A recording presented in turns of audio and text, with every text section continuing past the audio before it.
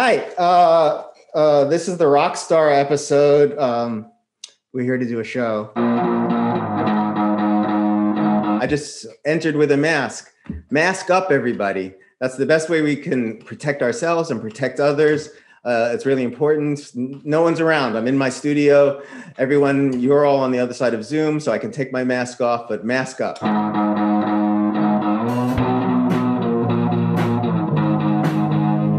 Hi, I'm Gregg Bordowitz, and this is the very first episode of Answers with Questions, and it's devoted to rock stars. What are rock stars? Why am I so preoccupied with rock stars? Well, I'm 56 years old, and I never grew up, I guess. Do they have rock stars today? I don't even know. I'm going to talk to you about rock stars that were important to me.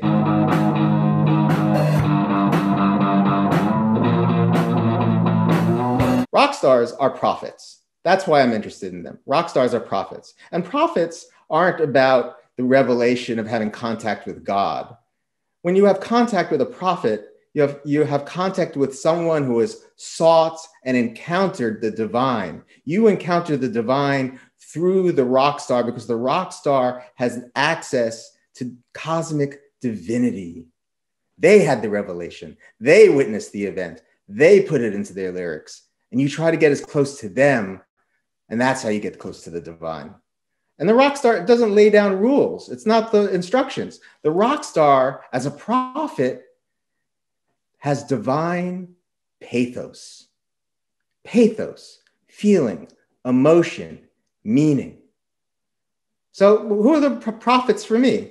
Patti Smith. Patti Smith is a prophet for me. People have the power. 1989. I was dreaming in my dreaming of an aspect bright and fair, and my sleeping, it was broken, but my dream, it lingered there in the form of shining valleys with a pure air recognized, and my senses newly opened, I awakened to the cry, people have the power. Patti Smith is a prophet in the wilderness, in her dreaming, waking in the wilderness. She has this revelation. People have the power. Let's look at another one of my favorite prophets. Lou Reed. This is from the song There Is No Time, 1988. So 1988, 1989, I am looking for rock stars. I am going to these concerts. Lou Reed is singing to us. There is no time. 1989. I went with my best friend, David Barr, to the Beacon Theater to hear Lou Reed and band deliver the New York album. And we thought it was for us. People have the power in 1989. We thought Patti Smith was singing to us, the AIDS activist movement. And I think they were.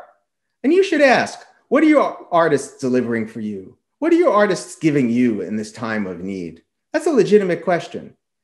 Lou Reed was singing to us. There is no time for celebration. There is no time for shaking hands. No time for black sap slapping. No time for marching bands. This is no time for optimism. This is no time for endless thought. This is no time for my country, right or wrong. Remember what that brought. There is no time. There's no time for congratulations. There's no time to turn your back. There's no time for circumlocution. There's no time for learned speech. This is no time to count your blessings. This is no time for private gain. This is no time to put up or shut up. It won't come back this way again. There is no time. Lou Reed was a prophet. And sometimes prophets just go off into the mystical. There's no complete directive or imperative, like the driving force of There Is No Time. Purple Rain by Prince is a prophetic song. I never meant to cause you any sorrow. I never meant to cause you any pain. I only wanted one time to see you laughing. I only want to see you laughing in the purple rain. Purple rain, purple rain, purple rain, purple rain. Purple rain. I only want to see you underneath the purple rain. In the mist, in the haze, in the divine element, it's purple for Prince. Thank you for the prophetic inspiration of rock stars. So to start off, we have some questions that were sent to us in advance, particularly about rock stars and for the Rockstar episode. So the first question is, why take advice from rock stars? Why turn to rock stars now? Well, excellent question. Why turn to rock stars now? I've always spent time listening to music, pondering music, looking for direction. And it's not only what they say, it's how they say it. It's the grain of the voice, it's the emotion, it's the pathos. I'll go to the next question. Laura writes, Greg, years ago, I made the mistake of approaching one of my rock star idols, Kim Gordon, one of my rock star idols too, Laura, after a show, and definitely I made a jerk of myself. Okay, so you approached Kim Gordon after a show, you made a jerk of yourself. Now you can't listen to Cool Thing without recalling this most embarrassing encounter. How can I recover? I hope you never recover. Feel that embarrassment. As a queer teenager living out on Long Island, I came in with my best friend, Daphne Fitzpatrick, who's actually an artist in the art world now. We went to high school together. She's the only person from high school that I'm in touch with. So Daphne and I used to come in from Long Island and go to the Village to walk around. And we're walking down Christopher Street and I see Lou Reed. Lou Reed is walking down Christopher Street toward us. And I scream, I turn to Daphne and I grab her arm and I scream, Daphne, that's Lou Reed. He looked, he had terror in his eyes and he ran into a bar, not the Stonewall, but the one next to it, the Lion's Den, which was like this bar where the voice writers used to hang out. And that was my chance. I could have like been so cool. I could have been, hey, Lou, like you're God to me or something like that. But no, I like, Daphne, that's Lou Reed. That's it. I didn't go into the Lions Den. I didn't like pursue him. Jay Lynn writes, how do I navigate the social awkwardness of Zoom? Well, I say dwell in the awkwardness of Zoom. Dwelling in awkwardness is dwelling in the divine. The divine is awkward. You don't feel comfortable in the divine. It's about transmission. Embrace the awkwardness of transmission.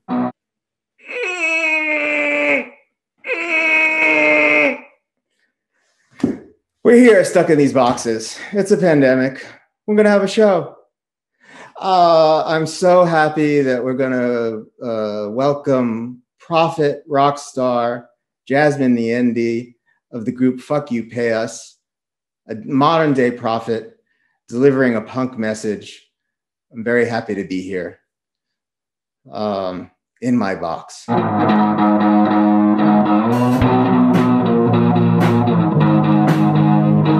We're going to welcome Jasmine Nyende, who's the lead vocalist for fuckupayus, which is a great punk band. Punk continues as a form. Jasmine, you are heading one of the great punk bands of our moment. I want to talk to you a bit about, I want to welcome you. Hello. Hi. Thank you for being here. Thank you. So happy to meet you and talk to you in this way. I've been listening to your music and you're making a tremendous contribution. You and your band are making a tremendous contribution culturally. And I was wondering, because I was reading and I wanted to ask you, what does punk mean to you now as a maker of the music? Ooh, I would say punk means to me trusting that inner voice that says that music, your body, your life should be meant to be enjoyed for yourself and for your community, not just to work to make the system at be happy. So it's about listening to that part of you that's like, I like this sound that I made with my body and I'm going to record it. And even if it's just for me, it's music. Instead of always being told what music is or being told what you should be doing with yourself, what you should be doing with your time. So I think punk is about that ethos of if it feels good to me, perhaps it'll feel good for somebody else. If it doesn't, fuck them. I'm just going my own way. Yeah, that's what's freeing about punk. And it's what's freeing about being a audience and a fan of punk. Because because I feel that still at the age of 56, I feel that whether I'm seeing a new punk band or listening to my old favorites, I still feel that license to be me, you know? Like for me in the 80s in the East Village, punk was queer, right? Yeah. That wasn't foregrounded, but like we were there. And there was all sorts of difference firing in the atmosphere in the clubs that hasn't been historicized as much as it should. And I think that I certainly think that Afropunk is making a great contribution as a cultural movement. I think so too. I think that it's providing space for people to really see that like there is an industry, there are other people like you, even the visibility of looking into a sea of other Black people who are all moshing or dancing. And it's just, I think that it allows a lot more freedom that was desperately needed. And especially the archiving of that freedom. I think that's something that Afropunk does really well. Tell me then, how does that fit into the ethos of the name of your band, Fuckupayus? What's the politics of that? Fuckupayus is something that's about reparations. It's about wealth distribution. It's about the way that we have to really respect the fact that musicians put a lot of work into what we do and we should be paid for it. It's about how fuck you pay us means fuck you pay independent artists, fuck you pay sex workers, fuck you pay people that you pull inspiration from. Fuck you pay someone just because they are having a hard day. I don't know. It's like, think about the ways that we can redistribute. And so that's what fuck you pay us is. Thank you, Jasmine. Those were great answers. I could talk to you all day, but we really have a job to do here. We're really here to give some advice to people who need some advice. So let's go to a few questions and try to help some people out. Okay. So this question is from Very, Very Tiny. How do I pay attention without losing my mind? First thing that comes to my mind is, go ahead, lose your mind. That's exactly what I was going to say. I was like, lose it. I feel like if you have your mind right now, I feel like you got to lose it to find a new one sometimes. And I say lose it. I feel like it's better to pay attention and lose your mind than have your mind being distracted by everything else. I agree. But I also think that I'm curious what losing their mind means for them. Like, is it about depression? Is it about anxiety? Like, what is the loss of a mind? Is it the loss of peace? Is that what losing the mind is? Because peace is gone for a lot of us already. So what you got to lose? That's an excellent point. That's an excellent point. I'm glad you brought that up, and I want to be thoughtful because I agree with you, but I have a harm reduction approach to sanity. It's helped me as an artist, basically. So like as an artist, as a thinker, I kind of want to lose my mind, but I also practice harm reduction because I had a lot of people in my life who kind of dead-ended or died because of drug overdoses or not being able to deal.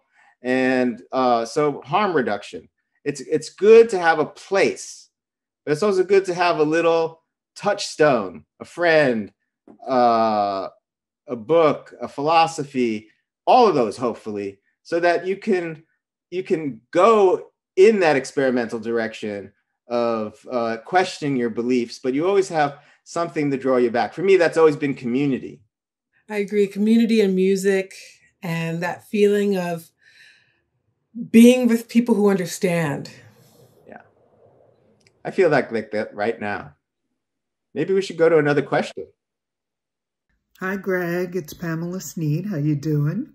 So my question is, how do you process political anger or political grief in the day-to-day?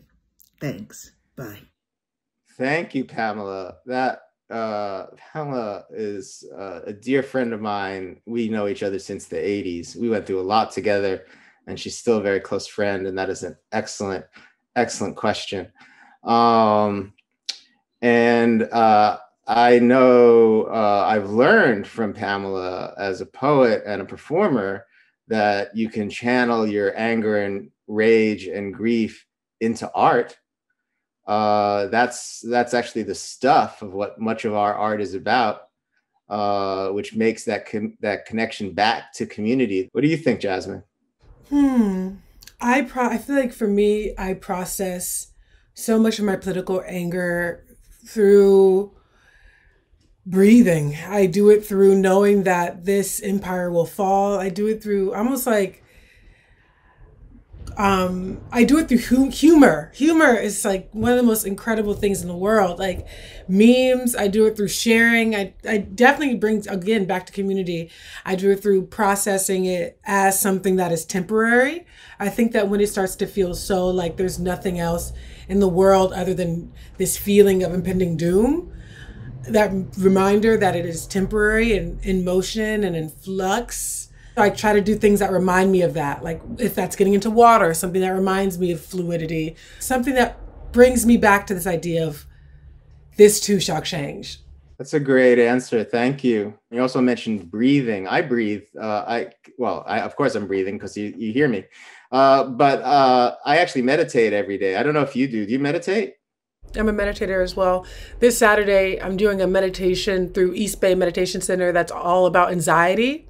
So I'm super excited about that because I feel like that's been my biggest reaction mode, is feeling extremely anxious, like panic attacks like I've never had before. So I'm just like, meditation has been that thing to like walk me off that ledge. Yeah, it's very helpful to me too. I suspected that might be something we share. Let's go to another question. Let's say that excitedly. Let's go to another question. Hi, Jasmine. My name is Hanif Abdurraqib, and I'm a writer and a cultural critic.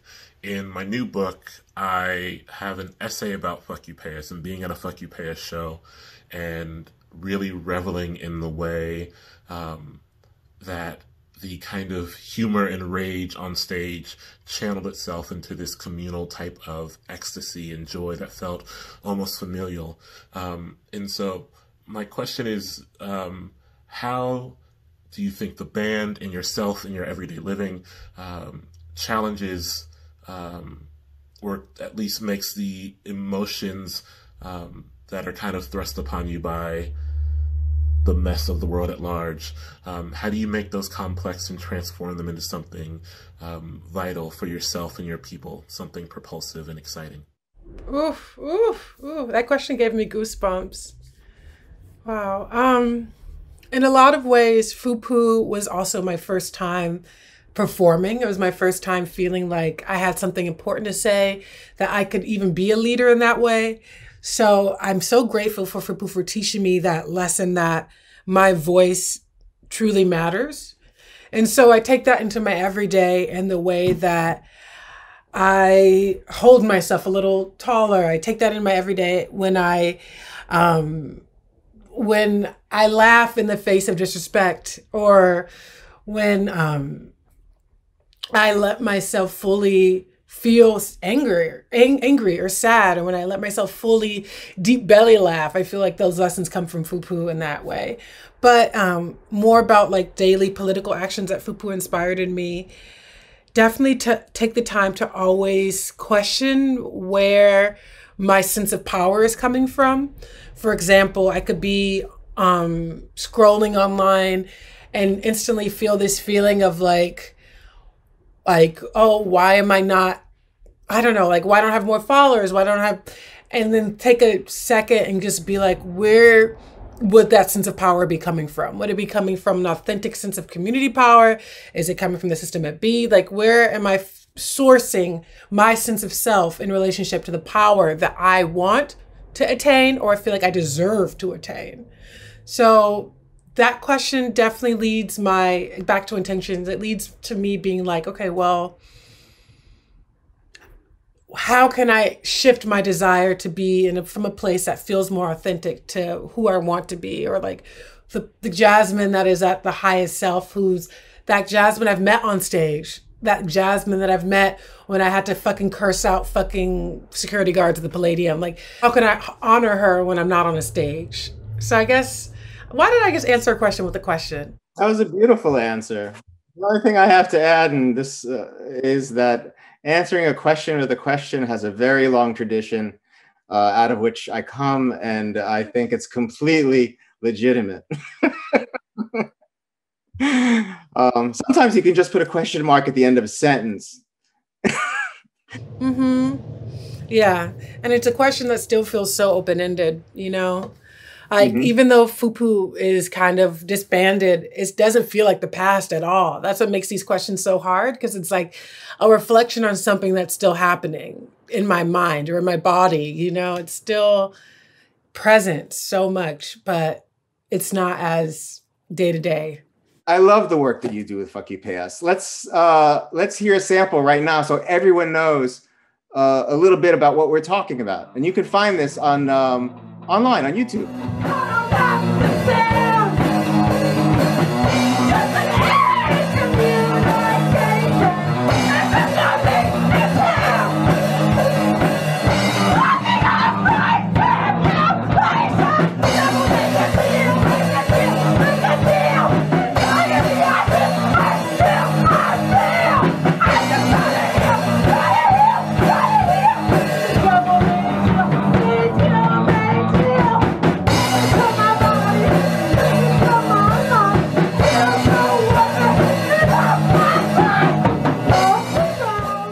Just heard from Jasmine Nyende of fuckupayus, and now we're going to hear from Vivien Goldman, member of the Flying Lizards, a current musician, a new album, Next Is Now. Vivien Goldman.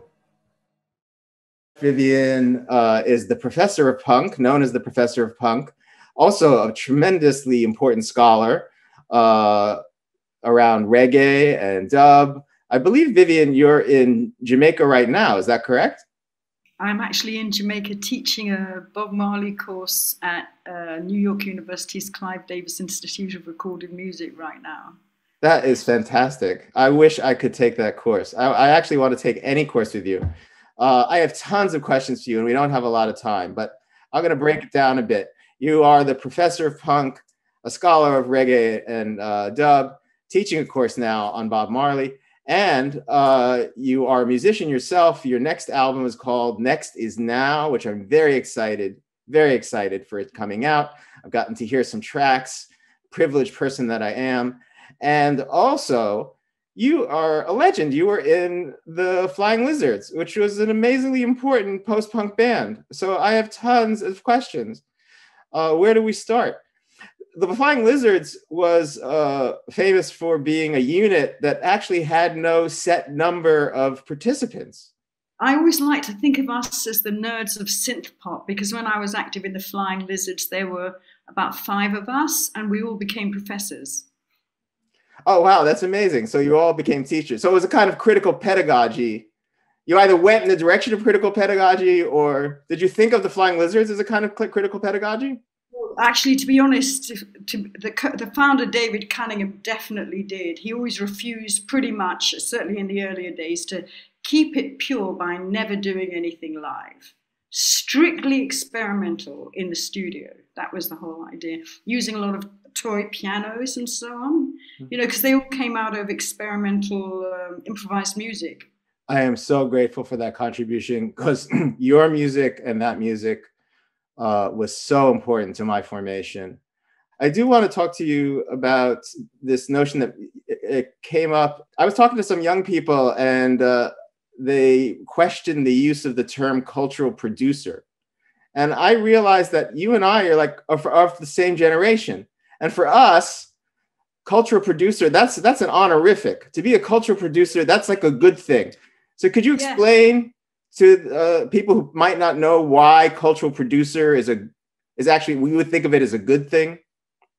Yeah, like I was saying to one of the crew earlier, a humble cultural worker, you know, and that ties in with punk, really, because it was all no more heroes and, you know, none of this sort of velvet rope and VIP rubbish, you know, and that is my cultural formation.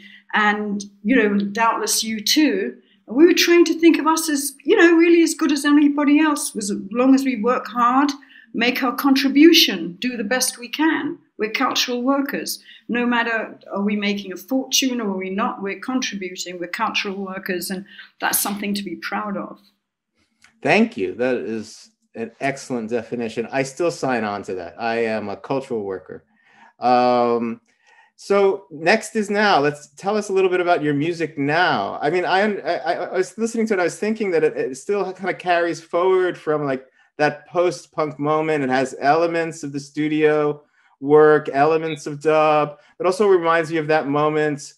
It advances that moment of like Public Image Limited, and it's very hard to place it in a genre. Oh, I love what you're saying. Is somebody writing it down? Yeah, you know, Youth, who produced it, he was somebody who was living in a squat on the corner of my very communal house in Ladbroke Grove in the early 70s. And I used to try and keep an eye out for him in the shebeens, the reggae sort of illegal after hours clubs, because he was a young teenager. I was already a journalist, you know, covering the punk and reggae scene. So yeah, I got to, it's a funny thing. You know how people like to put you in boxes, don't they? People like to put you in boxes. It's always been a little... We're in boxes right now. Yeah, yeah, exactly. Anyway, I was sort of called back into writing this book, Revenge of the She-Punks, of which this new record is sort of a manifestation, right? By a reissue of my old music called Resolutionary that happened in 2016, putting together these scattered tracks like, you know, that had been hidden from herstory before, and people dug it. And then I started getting asked to do gigs. I only realized, you know, when I was writing that book, Revenge of the She-Punks, and when I was making that record, as yet to be released, Next Is Now, I hadn't known how angry I was. Angry about so many things. And it's interesting because when you're making a record, as opposed to writing an article and doing non-fiction stuff as I normally do, you can kind of let it all hang out differently. You don't have to have a footnote. You don't have to justify or validate. And that, you know, that's what I was able to do in the record. I very much appreciate the album and its breadth of topics. Thank you so much for being here, for your music, for your contribution. It's really an honor to be here with you, Vivien. Thank you. Hang around, wait a moment. No, please don't go. When you feel you've got nowhere to turn, and somehow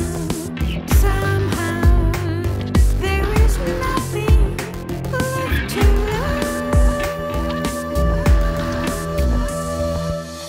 Take another breath, take another step. We're not there yet. Don't go to the rope burn. Rope burn, rope burn, rope burn.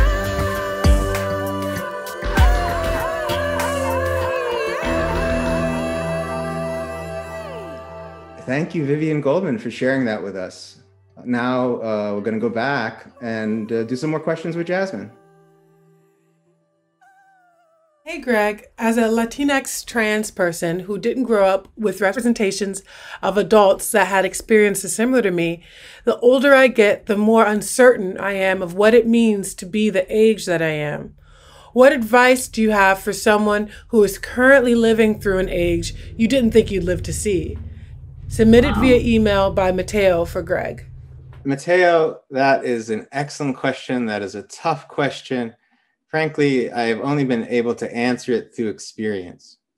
Yeah, I, as a person with HIV who tested positive in 1988 and who was very, very ill, and unlike many of my friends, unfortunately, who passed away and did not make it to 1996 when the drugs that are keeping me alive were made available. I didn't expect to be here now with you, and I still don't know how to inhabit this 56-year-old self. It really, you know, that's like a cosmic answer. All I can say is again, that keep in mind that life is worth living.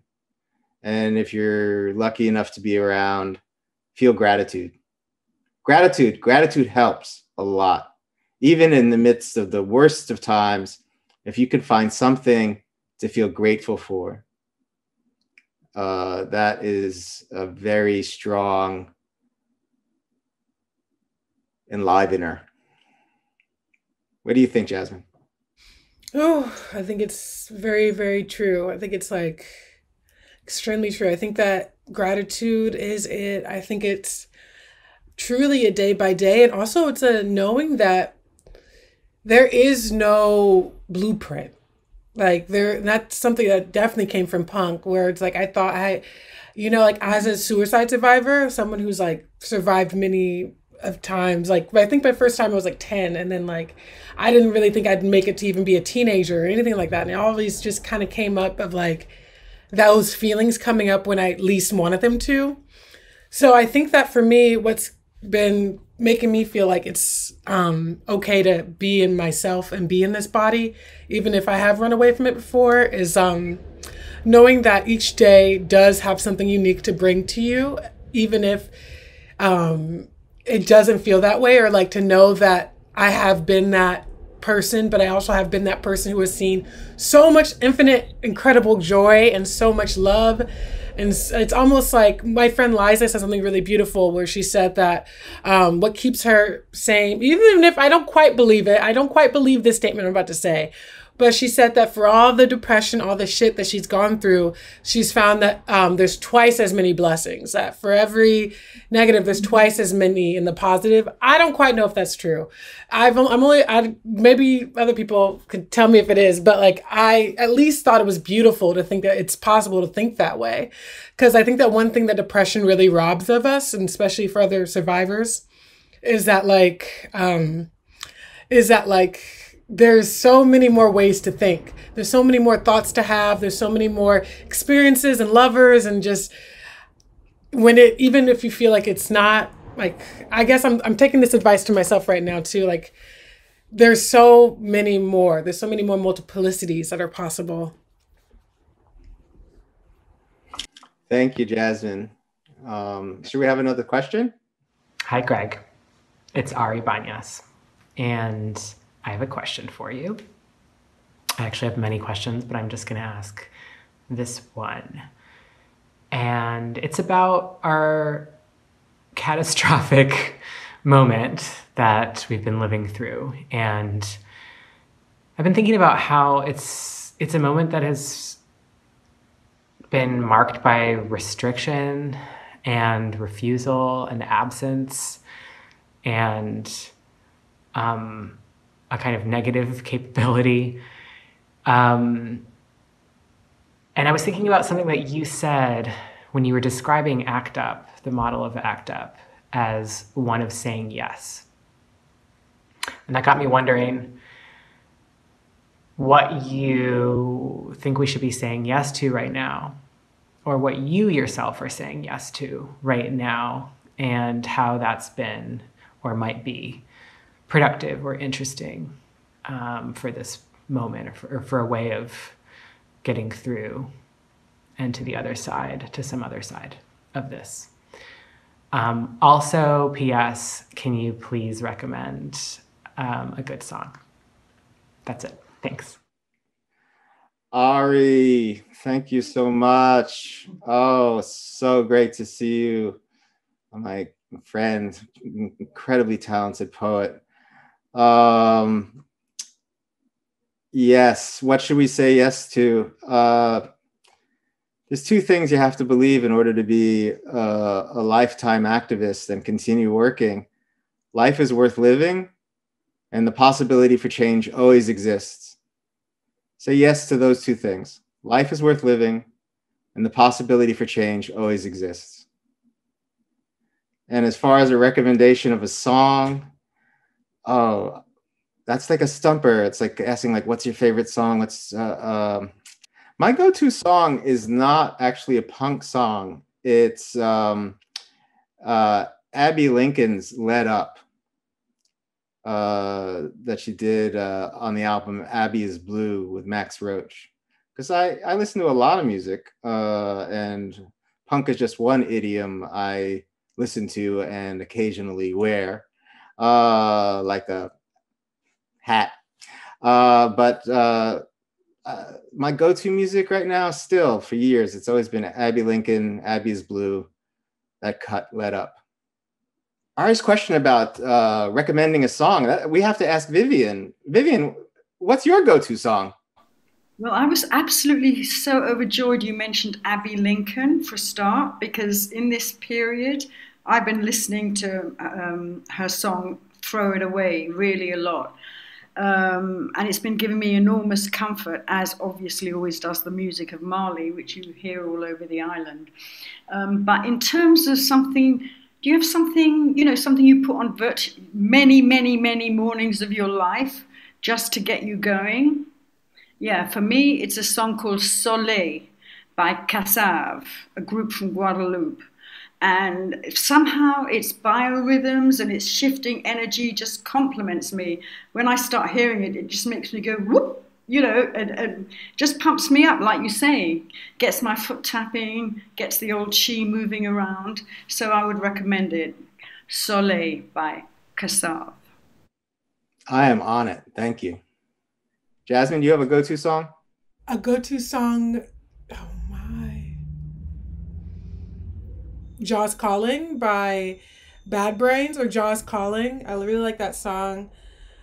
It really puts me in a mood of feeling like, I think that song for me on the album, it feels like it's like that feeling after you've gotten all the rage out, like that feeling of like it's lingering still, but you also feel this like peace of getting something out. So that song is it for me for sure. And then my yeses, I just love your answer, because I feel like that's something I've been having to really work through. It's like, how are you gonna feel good about being alive for a long time? This shit's kind of crazy. Like, damn, like, how are you gonna feel? I was like, you just have to, that's the activism, I guess. That's the point that you have to keep fighting for. So I don't know, I'm just like, yes to that. Thank you, Jasmine. And I want to thank you so much for co-hosting and being here. You are wise, you are gifted, and I very much appreciate sharing this space with you. Thank you. I've appreciated it too. It's so great to get to know you, Gregg, and the work you do. And yes. Thank you so much. Thank you. Next week, I'm going to be joined by Joy Ladin. Joy Ladin is an amazing poet, a writer, a transgender activist, and one of the most deepest thinkers about Torah and Torah commentary. We're going to be talking about rabbis, past and present, Judaism and its relationship to gender. And we're going to be blessed with the presence of my dear friend Kendall Thomas, who is an amazing musician, amazing jazz singer, and also one of the leading theorists of critical race theory. So we've got it all going on. If you have any questions, November 25th, 8 p.m. EST at...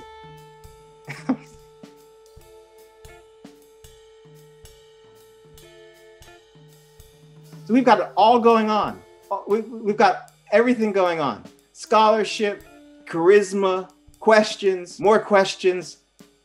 May there never be an end to questions. Thank you.